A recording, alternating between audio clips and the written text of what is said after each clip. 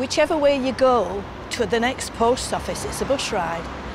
And if you're on benefits, that's an extra cost. Plus the fact that if you go to another post office somewhere else for your benefits or for money or to do the transactions or whatever, you tend to use the shops where you are there. And so the shopping centre missed out because of the closure of the post office. So people were saying, what's happened to our post office? The Royal Mail weren't really very forthcoming. So we became involved initially as part of the campaign to try to reopen it. People were saying, can you do something about it? And then eventually our chair, Sylvia Hamilton, was walking down the street one day when a local resident stopped her and said, well, why can't you run the post office? And so we took it from there, really. And a gentleman stopped me and said, the post office has been closed for nearly a year now. What's anybody doing about it? Nobody cares.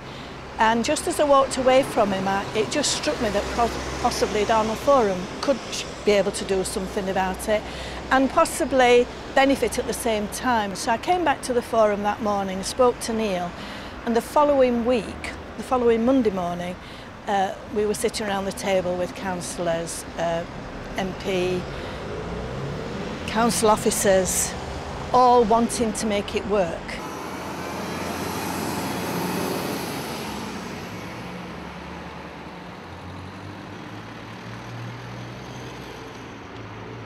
When we reopened, people were all over us like a rash. Actually, they said this was the best. They said it was the best thing we'd ever done. And people generally call it the friendly post office, and which I'm really pleased about, because that's what we want to be known as an organisation. We want people, we want the community to feel that they can come in and talk to us. When they come in, they're always saying we'll be back here, but they've actually told us we're friendly people. So that's better for us. It makes us feel that we're doing a good job as well.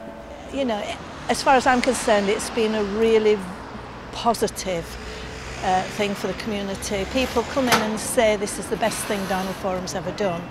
And some people who didn't even know we existed before because weren't involved in the projects that we ran actually know that we exist now and the kind of work that we do.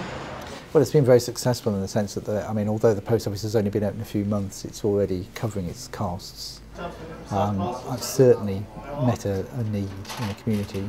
People have made very clear that it's the most important thing we've done. We're here to serve the community. We're here to improve the quality of life for people living in this community.